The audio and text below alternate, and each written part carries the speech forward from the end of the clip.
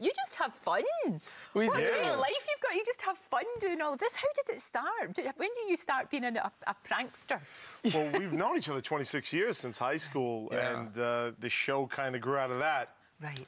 Really, it's the two of us created the show, and the other two just kind of latched on to our success. Well, that can happen. That can happen. They wanted to be here. We told them no. No. But do you ever get people? Do most people react in a really positive way once they know that they've been pranked? Are they pretty good about it? Yeah, I think most people get that the pranks are on us. You know, we're the butt of our own joke. Actually, you are. So there's very little collateral damage. Yeah, it's hugely popular. I mean, Steve Carell is a massive fan, which is rather lovely, isn't it? That's unbelievable because we're huge fans of his. So I know. Well, it's a mutual loving, which is great. Yeah. But how do you know the kind of people that how they'll react? I mean, have you got a sort of? I just wonder if you've got a sort of instinct as to how people are going to be. Like a spidey sense. Yeah. After a while, a prankster sense. You develop it after a while. You see someone coming, you're like, oh yeah.